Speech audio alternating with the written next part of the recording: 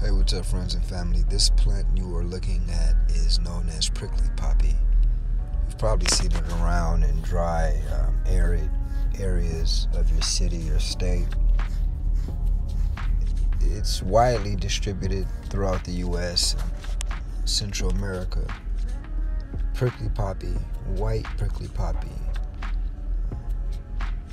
but you should research it by its scientific name, which is agremone albiflora, is a very powerful plant. I do not suggest novice herbalist fool around with this plant.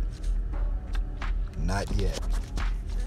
This plant, amongst many phytochemicals, contains a fun class of chemicals called alkaloids. Alkaloids are very potent compounds. They have profound effects on our physiology.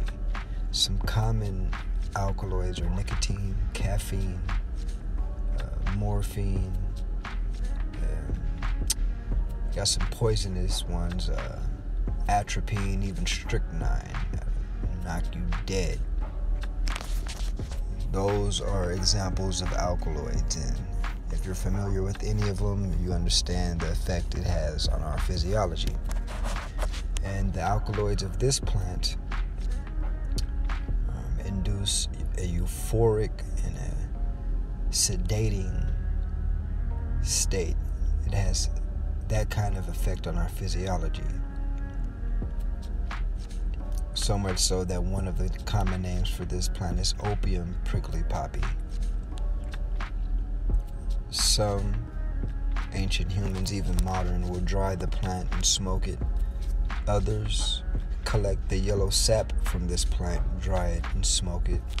We find this plant to be an excellent aid to reduce mucus and inflammation from the upper respiratory system. It reduces inflammation of the prostate and deals with issues of the prostate besides inflammation. Bladder, for bladder infections. Excellent aid for bladder infections. And the throbbing pain of migraines.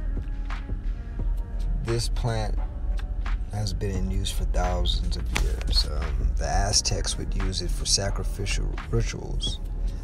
It was known as nourishment of the dead.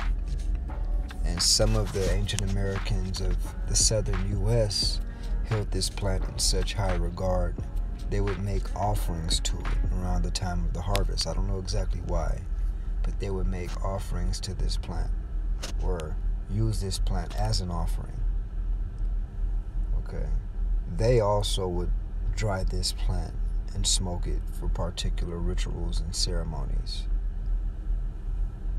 Okay, very powerful plant. And again, you need to do a lot of homework before you start consuming this plant. Alright, take care, guys. Peace.